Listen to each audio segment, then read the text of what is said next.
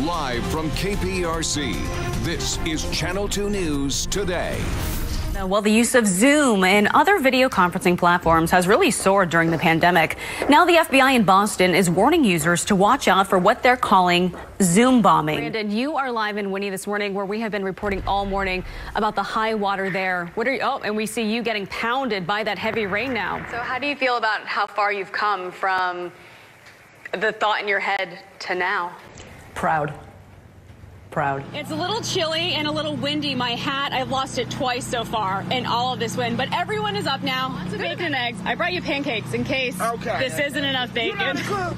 No. That's why I eat Cheez-Its. I do not cook at all. You don't cook? No. I'm going to be you next. And you remember 1 week ago today, we were all out there hammering away in the KPRC2 parking lot for this house, for this very deserving family. But look at all of this progress they have made.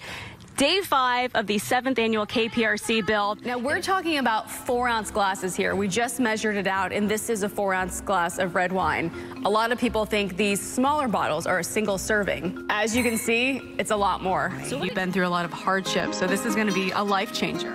Yes, this is, I'm one of the Harvey victims. I lost everything. This morning, police are now reviewing surveillance video at a Southeast Houston apartment complex after a man was shot and killed when he was answering his door overnight. We are ready. Take it back. A1. Take it back. Take it back. Take it back. Take it back. Don't stop. Harris County Judge Lena Hidalgo is considering extending the current stay-at-home, work-safe order. Speaking of some relief for the people there, I just mentioned this a few moments ago. Houston Fire Department tweeted out that a water strike team is sending out to help the people of Winnie trapped in those high waters. If you go to Dr. Pimple Poppers, are you having the dip?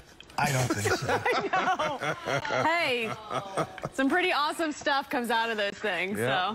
So Maybe a double dip in some cases. All right now. Pardon me, I'm going to go lose my breakfast right now. Thank you. And that breaking news coming to us from Northeast Harris County right now. A horrific crash involving a car and an 18-wheeler shutting down the feeder road at the East Beltway and Highway 90. Sky 2 live over the scene right now. The Harris County Sheriff's Office is reporting that a child was ejected from that car and died.